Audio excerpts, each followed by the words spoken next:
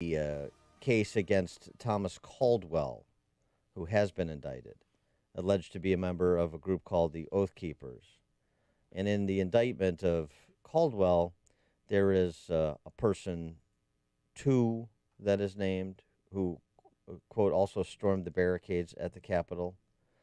The government indictment of Caldwell further indicates that there was a person three organizers of the uh, quick reaction force that Caldwell believed would be there.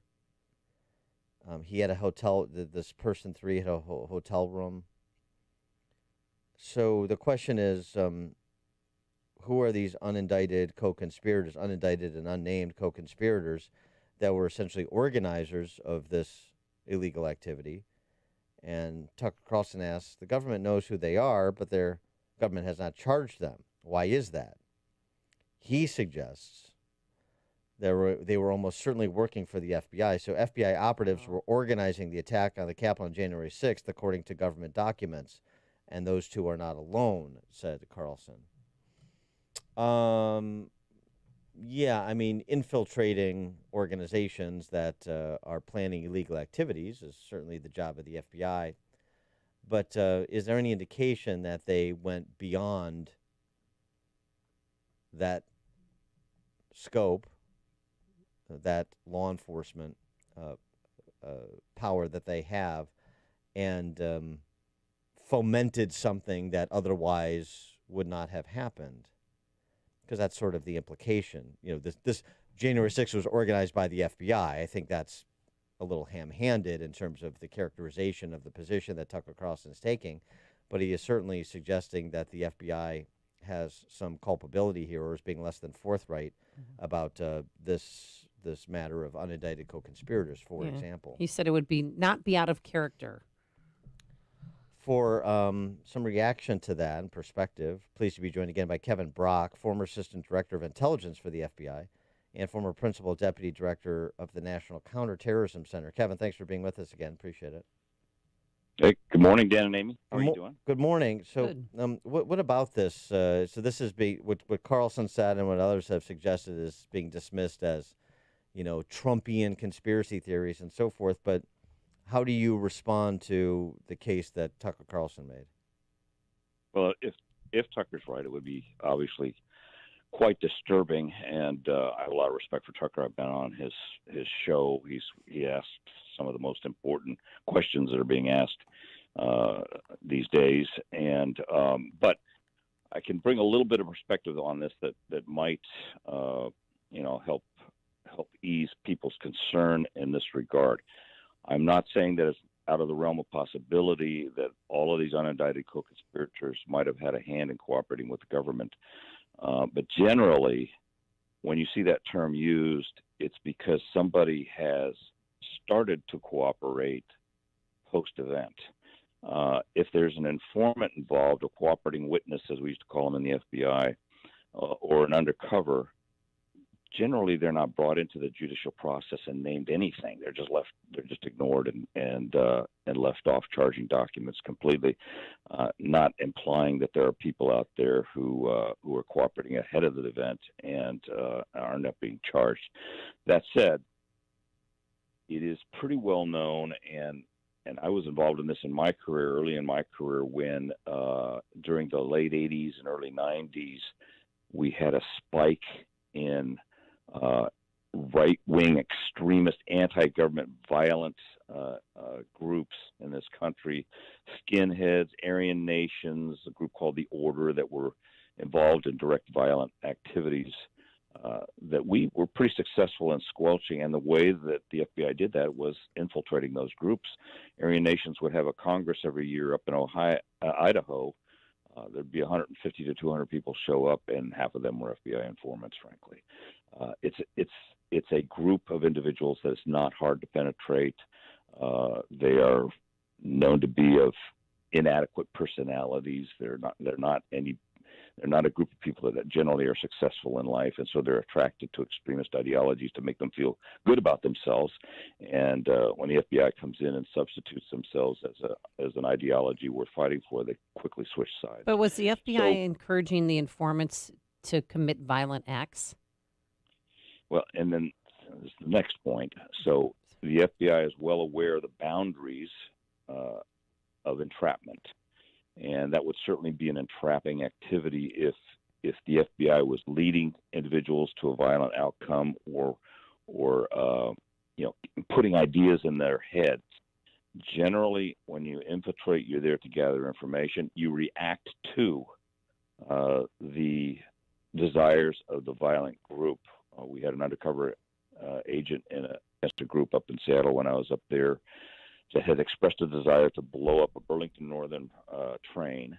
And it was they who had the idea, they that wanted to implement the plan. We put in an undercover agent to monitor that and feed information. They were all indicted, put in jail before they could do any damage. So those boundaries are well established. If it comes out that the FBI had informants or undercover agents in these groups, cajoling, moving them in a certain direction, organizing, that would be out of bounds, and these cases will be quickly dismissed if that becomes the true. Yeah. So I mean, I read when I watched Carlson's commentary and read the indictment he was referencing in the person 2, person 3. I mean, to make an analogy that all of us in Illinois are familiar with because of so many politicians that have been indicted. We go through these indictments, and the person A or the politician B. I mean, those are not government assets. Those are targets often. So you indict a lower level person while you're still building the case as you're trying to work your way up the food chain. We've seen that play out in the indictment of George Ryan and other governors and so on. So that's how I sort of interpret that initially. But that's not to say that, as you were suggesting, that you don't have because we know the FBI had some intel about nefarious activities planned for January 6th that somehow didn't make its way to the Capitol Police, and that's a whole nother kettle of fish. But so it's possible that if they had knowledge that some bad actions was possible, that they, Donnie Brasco'd these groups and got some people in there to, as you say, to do information gathering and to try and stave off any sort of serious violence. Yeah, exactly. And the other thing, Dan, is a point that Tucker makes in his presentation, I think, is vitally important. Is that now we have this policy that's been articulated by the Biden administration to attack violent extremists, specifically racially motivated violent extremists. And you have the Attorney General coming out and making statements about playing off of that, saying we must adopt a broader societal response to tackle this problem. You have academics who were quoted in the Washington Post saying that this is an effort to prevent radicalization by addressing broader societal problems. This is where my antenna goes up, because the FBI took a lot of pains back when they started battling domestic terrorism to make sure that the ideology behind it, the driving it, doesn't come into play in prosecutive decisions. It's the violence. You focus on the violence. Anybody who's violent and is being motivated by ideology, religion, ethnicity, any of those things, it's the violence that you focus on that we have to stop. And you don't get caught up in making decisions about what group needs to be prosecuted more aggressively than another group. It's not a definition by group, it's a definition by violence. Here you have a policy being set that seems to be trying to define a group and then talking about broader societal issues, and then in white supremacy, and to Tucker's point, it's a term that's not defined, and suddenly you get people being swept up and suspicions because they oppose critical race theory, for example. And we got a bunch of parents here in Virginia that have been doing that. Yeah. Well, this is exactly right. So this is the National Strategy for Countering Domestic Terrorism, this document, and included there, just to provide some specifics to what you're describing, this is from that document. We are therefore prioritizing efforts to ensure that every component of the government has a role to play in rooting out racism and advancing equity for underserved communities that have far too often been targets of discrimination and violence. This approach must apply to our efforts to counter domestic terrorism by addressing underlying racism and bigotry. And I mean, it doesn't take much reading between the lines to go exactly where you went, which is this is about purging political opponents. Or certainly, it could be used to purge political opponents under that mission statement. That's right, and I think if there had been an even-handed treatment with violence stemming from any group, and we saw a whole summer of violence from people who don't vote Republican. Frankly, that they could be painted as Biden supporters, just like the January 6th insurrectionists are characterized as Trump supporters. That violence that occurred over the summer can be defined as domestic terrorism. And if all violence is called out, no matter what the ideological source or motivator is, then okay, we have an even-handed approach. I think the concern of the American people right now is that they're seeing a justice system that is being skewed in one direction and ignoring the violence coming out of another direction, and that's not good for any of us. Yeah, because you don't see, I feel like they're not going after the looters that destroyed Chicago not once but twice, but yet anytime somebody that was at the Capitol January 6th, that's a headline here in Chicago. Yeah, and in Minneapolis and Seattle, where there were charges issued and people arrested, they were quickly either released or their charges dismissed.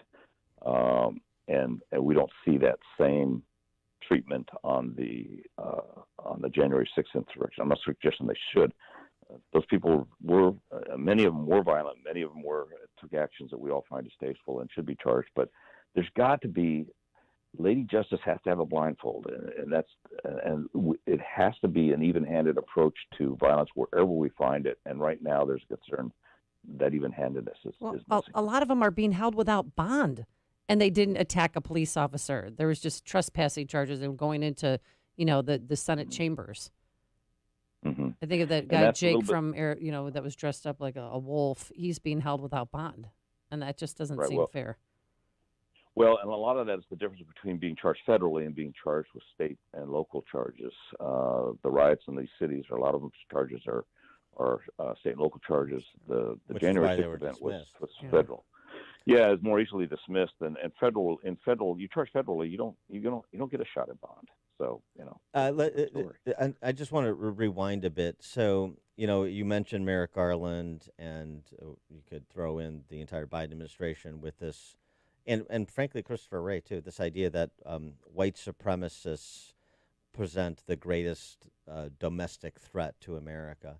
And since you were talking about your involvement in bringing neo-Nazis to justice, through, as you said, the focus on the violence or the threat of violence, can you give us any sense, like rank order priority? What groups, organizations present the greatest threat? How do you receive?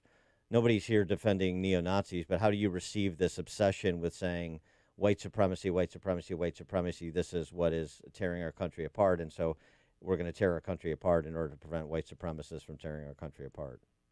Exactly. So historically, we saw violence in the 60s from the left. The radical left was putting bombs down everywhere, whether underground and all that stuff. So, and then it kind of shifted to the extreme right, anti-government, white supremacists, in the 80s and during that time.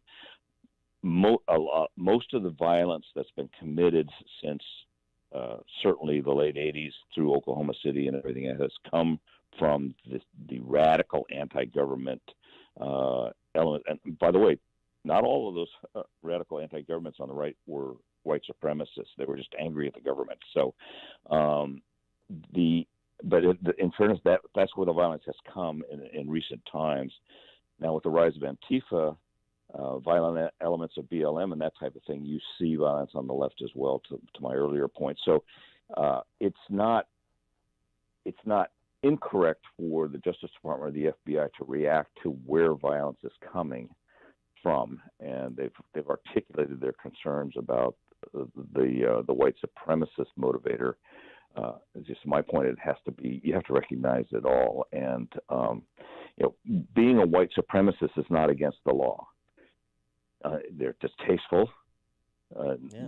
Everybody usually reacts poorly to that, but if you're going to then commit violence because of those beliefs, that's where you trigger law enforcement. Well, right, and you know what else being a white supremacist is? Being a leftist. Neo-Nazis, those are leftist groups. Right. National socialism. Being a white supremacist is being an identitarian. That's left. That's not right. And I wish more Republicans would push back against this characterization that's conservative or right-wing violence. It's not that those are men and women of the left. No, that's a great point, and frankly, the white supremacists align with the views of the Jim Crow South, and all of those were Democrat policies. So there you go.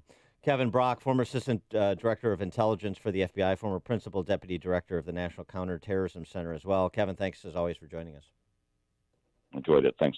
Thank you. And he joined us on our turnkey.pro answer line. It's like a hot, steaming cup of information to start your day. It's Chicago's Morning Answer on AM 560. The Answer. The Lou Dobbs Financial Report is brought to you by Signature Bank, helping local businesses succeed. Visit signaturebank.bank for your commercial banking needs. I'm Bill Alexander in for Lou Dobbs. President Biden signs Juneteenth legislation. TikTok owner profits skyrocket. And a software bug found on airline websites. Those stories next. Let's see, if something costs less, but people are happier with it, that sounds like something to look into, and that's MediShare. Maybe you've heard switching to MediShare to pay for healthcare can save the typical family $500 a month. And that's huge, but it's also true that people are way more satisfied after making the switch, too. The customer satisfaction rate for MediShare is double that of the typical health insurance plan. Double. MediShare works. It's been around for more than a quarter century, and members have shared more than $3 billion of each other's bills. People love having telehealth and a huge nationwide PPO network. So, yeah, you can save a ton and like it better. Imagine being happy with how you're taking care of your health care. So if you're self-employed or part of the gig economy, or you just want a plan you're happy with, you can call right now and get a price within 2 minutes. A very, very smart use of 2 minutes. Here's the number you need. 877-64-BIBLE. That's 877-64-BIBLE. 877